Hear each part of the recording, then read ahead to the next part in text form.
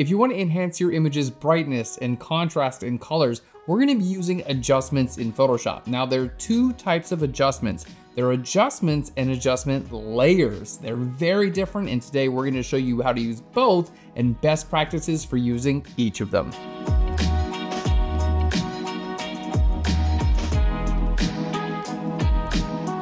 Hello and welcome to PHLEARN. My name is Aaron Nason. Today we're going to talk about adjustments versus adjustment layers. Now, these are incredible tools that will allow you to make your images more vibrant, increase your saturation, work with your exposure, and even add some color grading. But there are two different ways to apply these. There are adjustments. Now, these adjustments are going to be applied directly to the layer that you're working on.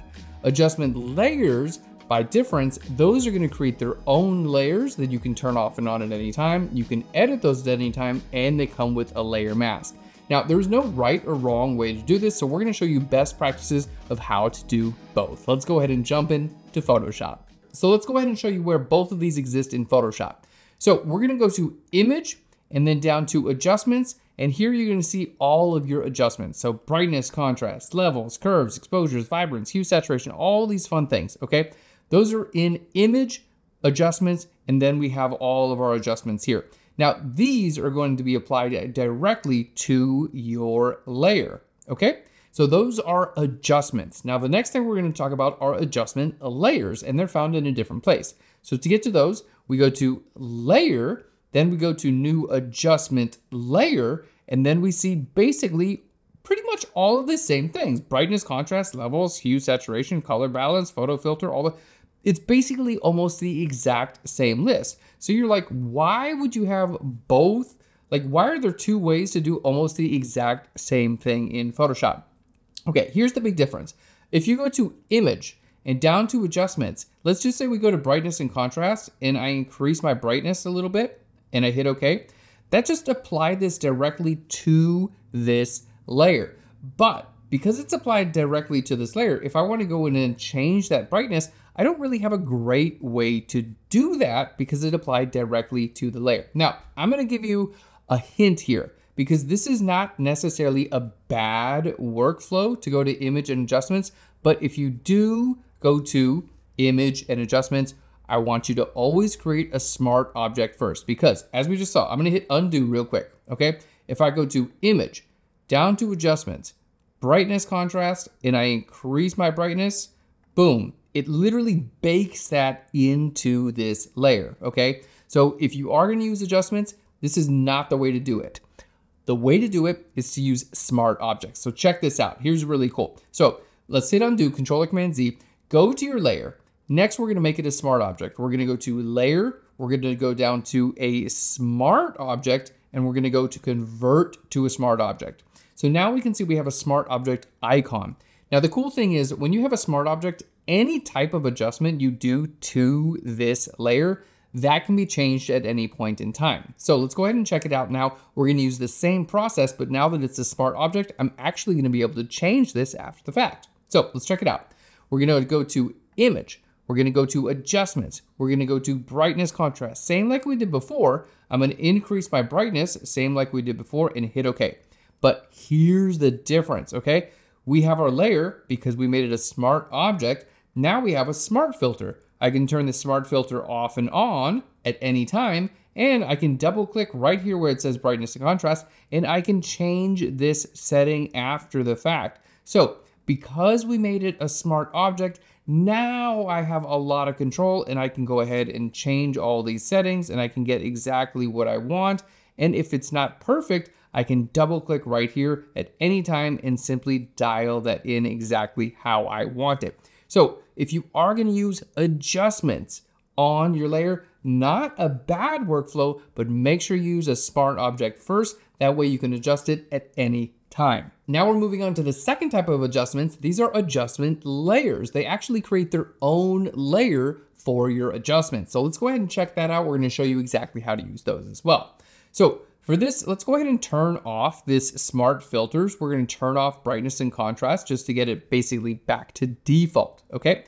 Now, remember earlier we were going to Image, Adjustments, and then we were using these adjustments here. Now we're going to go to Layer, down to new adjustment layer, and then I'm just gonna use the same one. Of course, there's so many options here. We're gonna use brightness contrast. So let's go ahead and hit brightness contrast. All right, now here you have a few options. It's going to allow you to change the name. You can use the previous layer to create a clipping mask, which means it's only going to affect the layer right underneath it. This can be super helpful in a lot of different cases. But we're just gonna hit OK. All right, now let's check out the difference, okay? So when I made this adjustment layer, keep in mind, this was our original image. We made it into a smart object, and then I used a brightness contrast adjustment, okay? But the second time, we made an adjustment layer, and that's what this is. The adjustment layer now is a layer that's on top of my image that I can turn off and on at any time. So let's go ahead and check this out. Now I can double click right here on this little icon right over here for any adjustment layer. They're all gonna have a slightly different icon, but just go ahead and double click there, or you can go right to your properties window, okay? And now I'm gonna be able to adjust my brightness, and I can lower my contrast, and I can get my image looking a little bit better just how I like it. Alrighty, there we go. And we're gonna go back and we can see, yes, we've basically kind of like done the same thing in two different ways. But now we're gonna talk about like the pros and cons and the differences of each. Okay, so the first big one is that if I make adjustment layers, well, I can turn this off and on at any time, which is really nice, okay? Now, this adjustment that we did on this, because we used a smart object, keep that in mind, because we used a smart object, I can also turn this off and on at any time. Had I not created a smart object, I would not be able to turn this off and on at any time. So that's a big, big thing to remember. Okay, now our brightness contrast adjustment layer, let's go ahead and turn this on. I can still adjust this at any time if I want to. Let's go ahead and turn this other one off here. I can turn this off and on at any time if I want to with the little eyeball. I can double click here and I can change these settings at other times. But what I now have is a mask, okay? So my adjustment layer comes with a layer mask. The regular adjustments do not have masks. I don't have an option to create a mask for just my brightness contrast adjustment that I made. But this brightness contrast adjustment layer, I now have the ability to create a mask. So for instance, let's say I want to make this only visible on her face. So let's go ahead and click on the mask. I'm gonna go to edit. We're gonna go down to fill, and we'll just go ahead and say black. Why not? There we go. And I'm gonna use a big brush here, and I'm gonna just paint white right over top of her face. There we go. And then now I've used this brightness contrast adjustment layer, and it's only going to show up right on our subject's face. So I can now fine tune certain areas of the photo that I would actually like to edit. So if you want to just apply adjustments to the entire image, regular adjustments are totally okay as long as you use a smart object. But generally, the workflow that most people wind up using are adjustment layers. And adjustment layers are also super cool because let's say you want to make a couple of them. Let's go to layer. I'm going to go down to new adjustment layer. This is one of my favorite ones, by the way. I love creating these gradient maps. You're going to love them too. Check out this gradient map right here. All right, we're going to hit OK. Now with your gradient map, it looks a little bit worse. It looks a little bit weird. So we're going to go to our properties here. I'm going to click on reverse. There we go. It looks a little better. You can double click here and then you can choose any type of gradient that you want. So like just kind of go through and click on your gradients here. There we go. Obviously you have a huge list. You can choose whatever you want. So let's hit OK. Now this gradient map is super cool because I can turn this off and on, and it created a lot of color on my image. But because it's an adjustment layer, I can actually go in and I can lower the opacity as well. So we're just gonna take this and I'm gonna lower this opacity. And as I go down, I'm just gonna get a really interesting color toned image that still allows me to tone my image, but it's going to allow me to decrease that effect. Not only that, keep in mind, double click right here, it's gonna bring me into my properties window, and I can go in and I can say any of these adjustments that I want to for my gradient map. I can simply click through these, and this is a really fun way to color tone your image. Like that one, I really like this one. I think this is cool. It's in my oranges. So you can kind of click through there and see exactly what you want.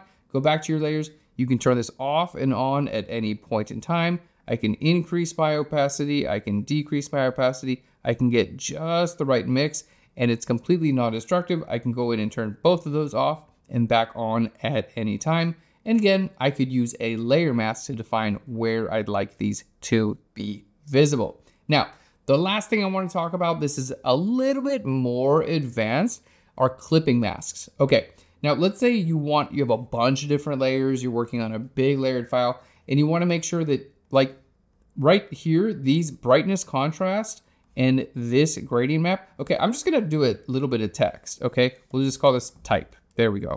All right, very, very interesting, right? Our type. Okay, now our type color, we're just going to go ahead and let's just make this like a red color. There we go. That's it. There we go. Let's make that a little bit bigger. Okay, so this type that I made here, what I want you to see is that we have a regular layer here, and then I just put type right above it. But because this brightness and contrast layer is above it and my gradient map is above it, look at this.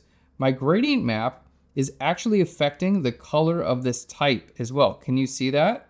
It's actually going to go ahead and affect the color of my type, and so is the brightness and contrast. And this, I only made it visible over the top of her face, but it's actually making the, it's making the subject brighter and darker too. You can see that here as I turn this off. You know what? I'm just gonna increase the strength of the gradient map so you can really see, yes, it's not only affecting the color of my subject, it's also gonna affect the color of the type.